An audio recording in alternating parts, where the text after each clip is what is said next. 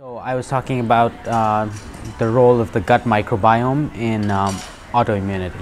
I was discussing what we know so far about the role that the gut bacteria and other gut microbes play in autoimmunity, specifically what's known about the role of the gut microbiota in the animal models of MS and what preliminary studies we have so far in patients with MS.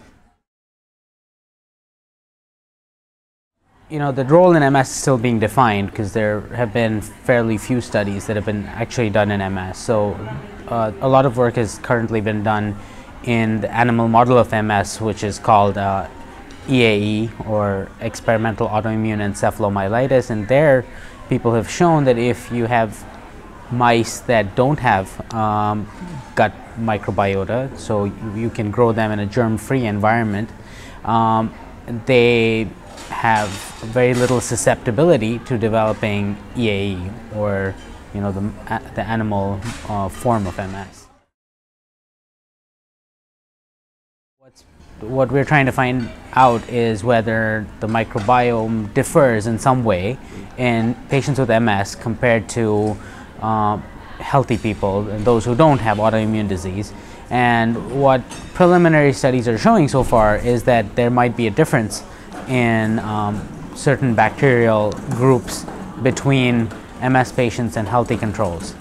And what that would suggest is if we are able to find out which bacteria differ, perhaps there might be a way to correct that.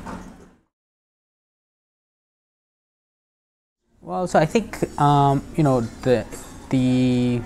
breadth and the importance of the gut microbiome was not recognized until fairly recently. So only in the last 6 or 7 years have people really been working on this, and I mean, part of that was just the fact that we have so many different kinds of bacteria.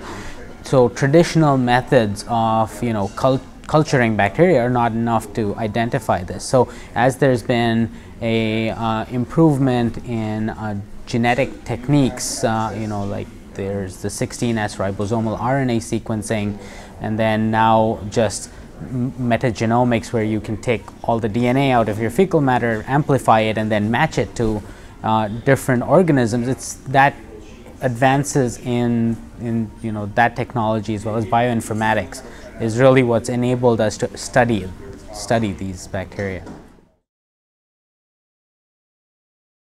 So I think there's two facets to it. One is trying to figure out if the gut microbiome is playing a role in instigating MS, and is it part of the gene and environment interaction that people talk about as predisposing people to developing MS. So that's part of it, is to try and figure out whether is this part of the cause of MS.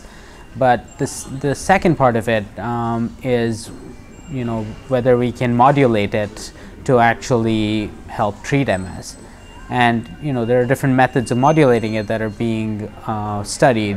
One is giving people probiotics. So you might try giving people bacteria that do things that might be beneficial for MS. For example, there are probiotics that people have shown in animal models that will increase the number of regulatory T cells. And so you might think that something like that might be helpful in MS patients. And then another way people are modulating the gut microbiota is by fecal transplantation, and that, besides being used in Clostridium difficile diarrhea, where that's because your gut microbiome is severely affected, and then you have overgrowth of this bacteria, and it's extremely effective in that condition. There was a recent trial where they actually used it in ulcerative colitis, where there was a beneficial effect over placebo. So we might be seeing some signs that there might be a benefit in some autoimmune diseases as well. Hopefully, we'll have larger studies that validate findings that have been described so far, because currently a lot of the findings are contradictory, and different groups have identified different classes of bacteria that are altered between MS patients and healthy people. So, once we have larger studies that are replicating findings across groups, we kind of begin to understand why this may be important. And what you have to realize is that determining which bacteria are different is just part of the puzzle, because all these bacteria have different functions and they produce different metabolites, and those have their own effects on the body. So what may be important may be actually determining what the function of these bacteria are, and then perhaps that might be another way of intervening, is by actually trying to find out what the function is and intervening downstream of that.